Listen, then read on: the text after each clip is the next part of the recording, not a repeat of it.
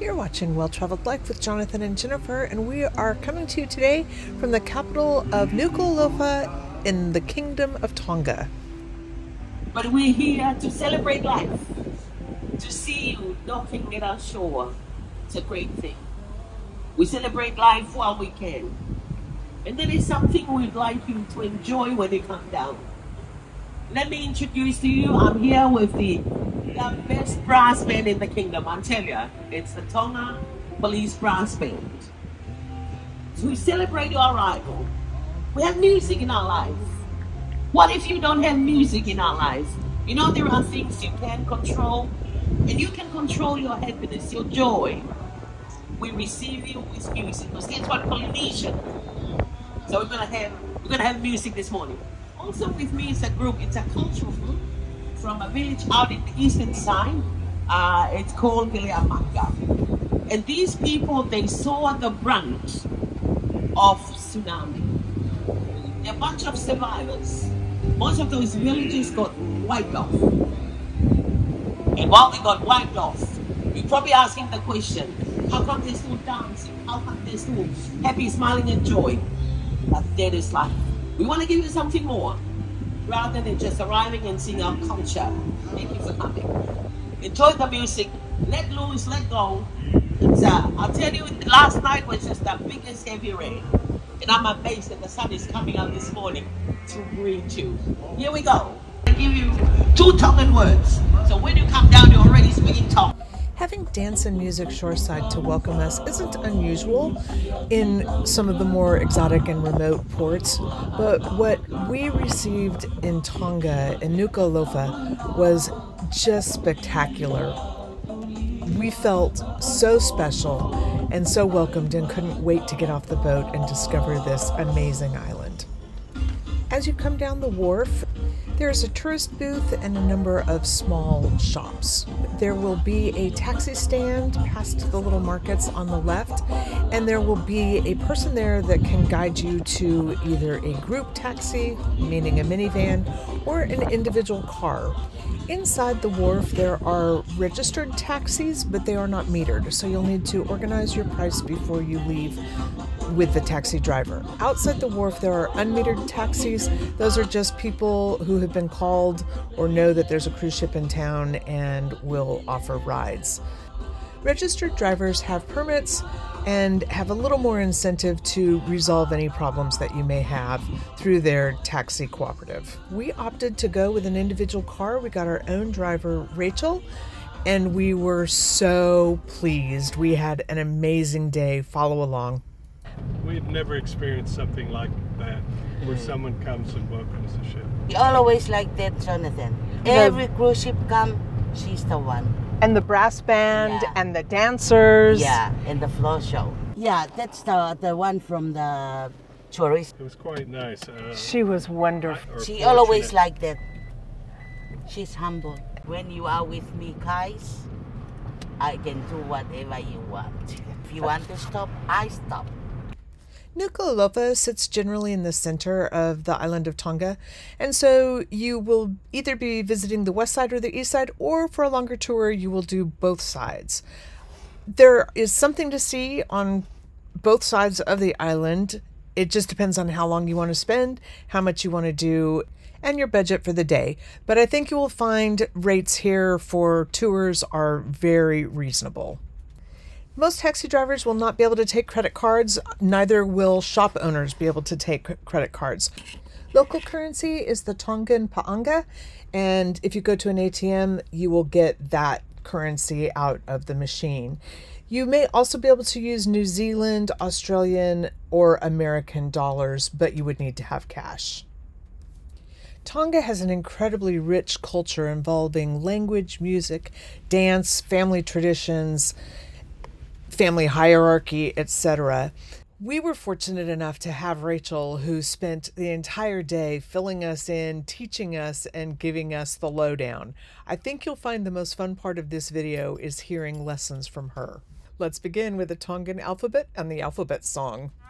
E, fa, ha, I, ka, la, ma, na, na, o, pa, sa, ta, u, va, Fagaua, period. And then we sing it a bit. Aefaha,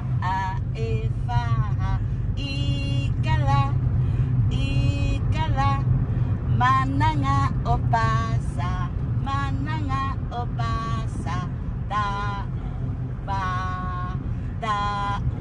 ba, fagaua, period, apostrophe, dot.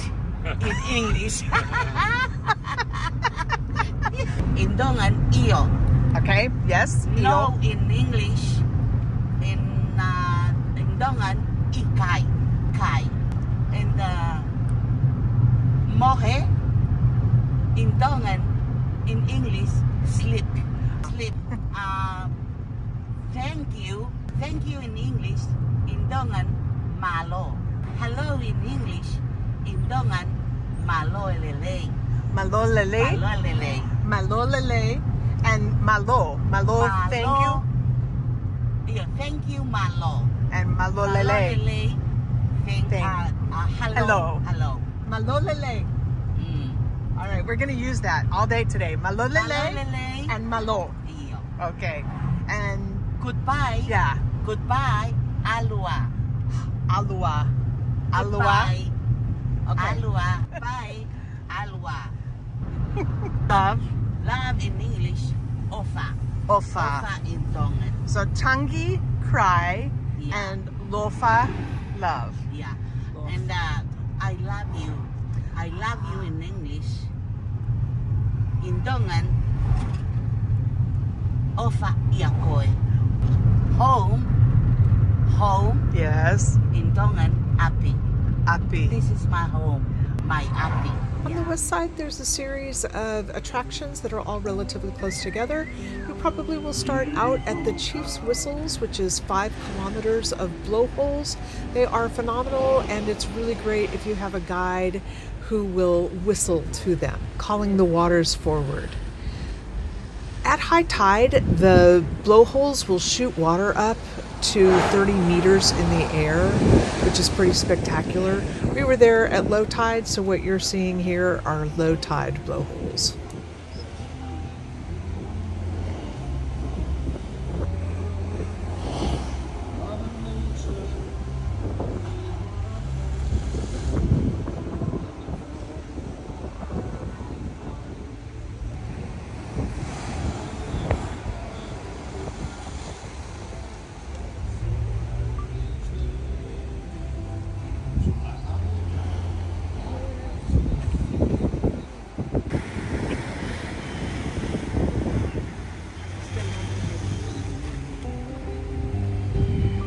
Keep an eye out down the coastline. It really is 5 kilometers of blowholes. And you'll see in one of our other attractions, the Tsunami Rock, that you can actually see these blowholes from a little further down the coast in the background.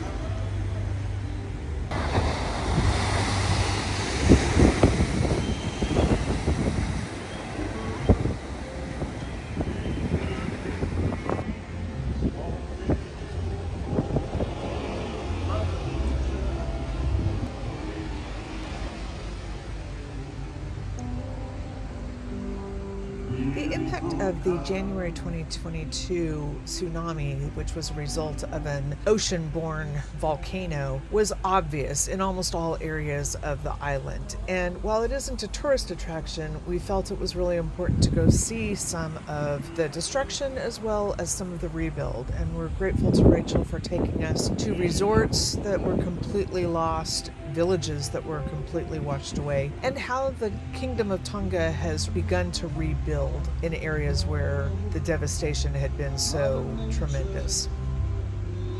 Tonga is not an especially mountainous island, and so you can see how as the wave came towards land, it just devoured the entire shoreline.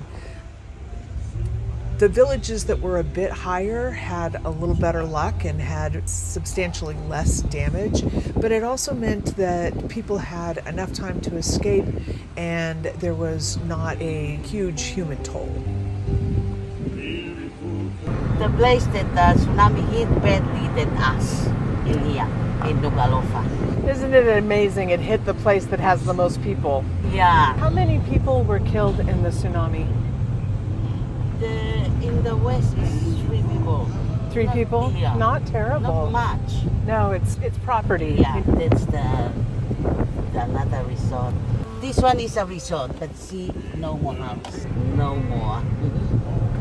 So the only tourism really that's come back is the cruise ships now? Yeah. That's really it. Yeah. That happened in January, right? Yeah, 15. 10 months. Yeah. To get a new house. So you've been living with your parents? Yeah, I'm this living whole with my time. parents. And you know, nothing left. Everything is gone. This is Rachel's home that the Tongan government, with the assistance of many foreign governments, has helped to build. It's on the original site of her original home, and she was here with her husband, her 2 sons, and her 3-year-old grandchild. They actually live right across the street from the side that the tsunami came up on. It was 6-meter high wave. They watched the wave come ashore, literally took themselves with nothing else and ran. The tsunami came ashore about 4 o'clock on Saturday afternoon, and it literally swept her house away. She came back early Sunday morning. Her house was gone. This new home built by the government will be ready to move into at the end of November. The tsunami happened on January 15th. You know, after the tsunami, that's the things that the people really need on there is water. The car and van over there, they just leave it there and they run. This is the village, the end of the west. Oh, Rachel, it just breaks your heart. The king offered them a piece of land, and the government built a house. It's depend of from the area. You see, my place is very close to the sea. So when the wave comes from its... I think it makes sense, though, that they didn't rebuild on the same place that got hit, because another tsunami, even if they built it high like yours, it looked so vulnerable. Yeah. I don't think it would be strong enough, right? Yeah, you're right. You only had the water coming from one direction. You didn't have both directions. Yeah. Do you feel like you would be safe? Because they said that the house is very strong. And you know what they announced on the radio? This tsunami already happened, but maybe more than 1,000 years, and there's another one. That's what they said. This village, not really damaged because they are high.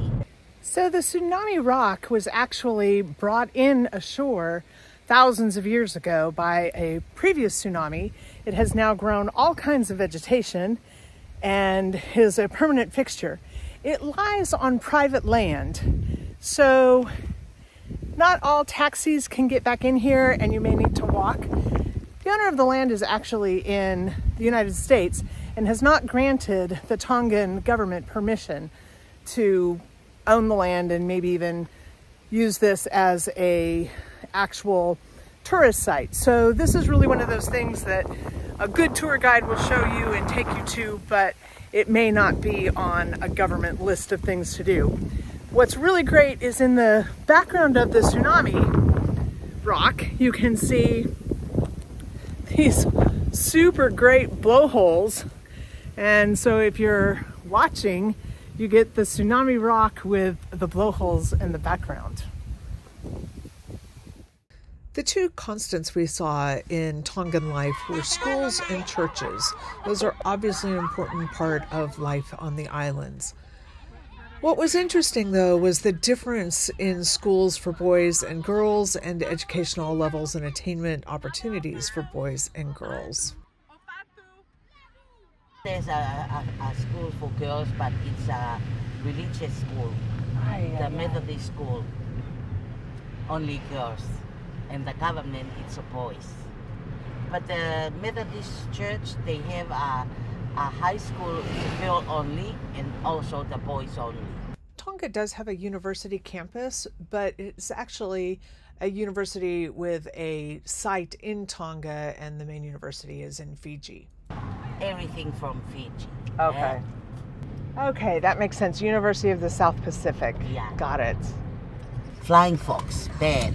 One of the more unique animals in Tonga is what they call the flying fox, which is an endemic bat, which acts like a fruit bat. We were surprised at how lively they were during the day. They reside predominantly in the village of Kolovai and live in this huge tree that is in a cemetery, so it was an appropriate place for us to be on Halloween.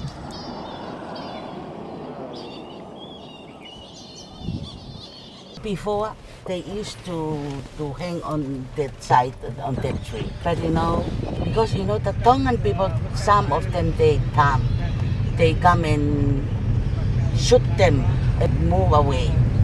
I heard that they were like they belong to the king and that they are sort of protected.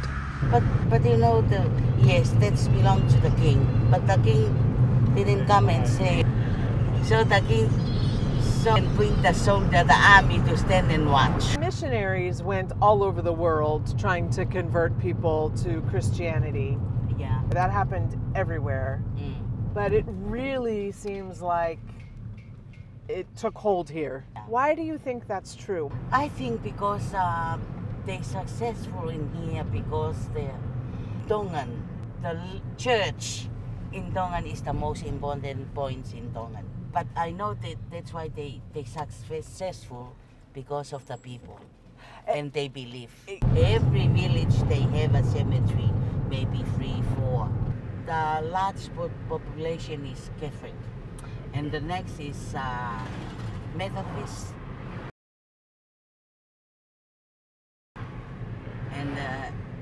And the Mormon. As a tourist, it's important to know that because of this strong religious affiliation and tradition, all shops, all activities will be closed on Sundays. So there's not much happening in town on Sundays. As you traverse the island, you are likely to run into the 3-headed coconut tree. There's nothing special about this tree except that it's a palm tree that stands by itself in a field and has 3 heads at the top of it.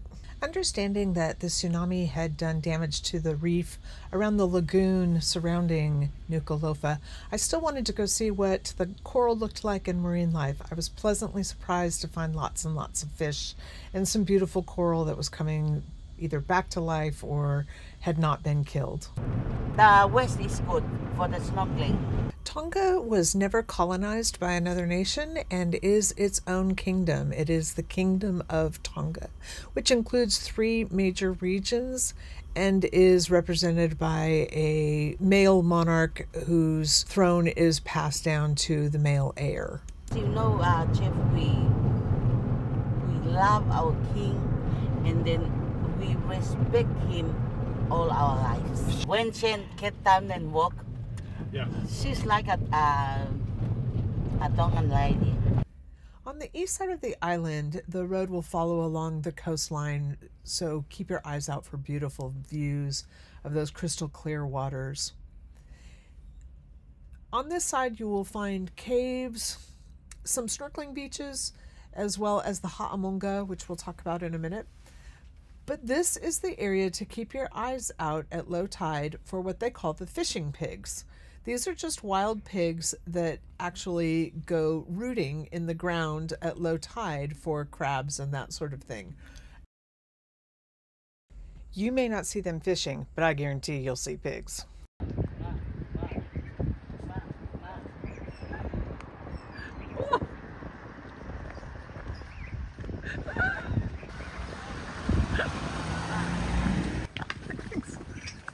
Oh my God, they're little baby pigs. Yeah, I gotta go.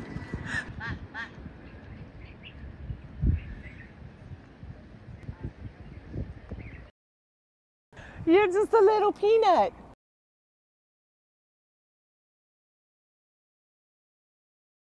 Oh, that was fun.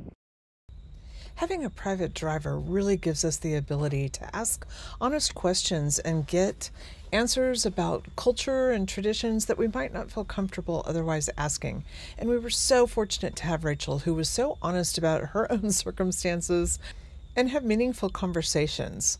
We may not agree with all of the customs and traditions that we learned about, but it's so important that we understand them, and having a guide like Rachel really gave us that opportunity. When the father passed away, the oldest son is the heir. So if he didn't have a son and he only had daughters, would the daughter be the heir? No. In Tonga, in our tradition, there's no heir for the ladies. If the father passed away, he don't have a son, only a daughter. So the daughter can stay at the place when she's single. And you know that if she married, She loses it. and everything, the land and everything that the father had is go back to the second brother. That's the law in Tongan, Jonathan. That's ridiculous. It's ridiculous. Because you know, Chen, we asked to give the ladies the land, but the ladies have the land by lease. What that means is that women don't have any power or control over their own lives. Yeah. And it's such an unjust way for women to have to live, that Yeah. they are always in the control of somebody giving them something or Yeah. somebody taking something away from them. But because I feel it, because I'm a woman, I need to have a land belong to me because of my children. But you know, they said you married, and the land of your husband it belong to your children. I hate to even ask this question. It's okay, ask me. What happens if your husband divorces you? If my husband divorced me, but we already have a son, the son get the land. Where do you go? If he divorced me, Yeah. remember, Chen, if he divorced me and have a mistress or, yeah, they stay in the house. But remember, one day he passed away, and the heir for the land is my son. Yeah. I have to go back. I'm back.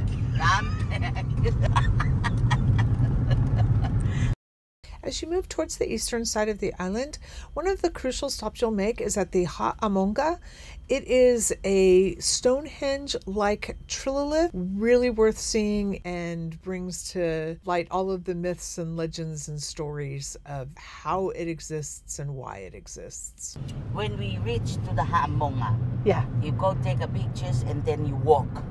You walk through down there, there's another stone there, you take a pictures. Okay. You know, Ha'amonga, the place, you know, the 2000, we look forward which country that the sunrise begin.